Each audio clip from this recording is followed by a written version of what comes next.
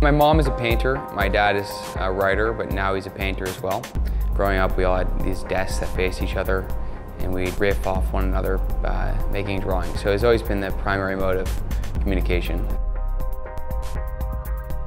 I think things become mimetic in culture if they're not over-rendered with explanations.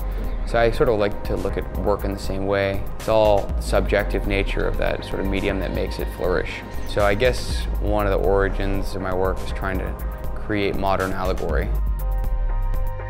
I ride mountain bikes, so my day consists of waking up, painting or sculpting, riding a mountain bike for a couple hours, and then painting or sculpting, eating dinner while making a watercolor or something, and then going to sleep and doing it all over again. It's a very immersive, thorough practice.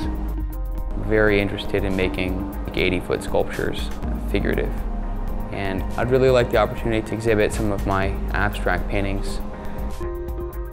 I tried to reinterpret the figure for 7 years. Now I'm sure I'm going to spend another 7 or more trying to lose it, only to return to it. 10 years from now, hopefully I'll be making interesting abstract paintings.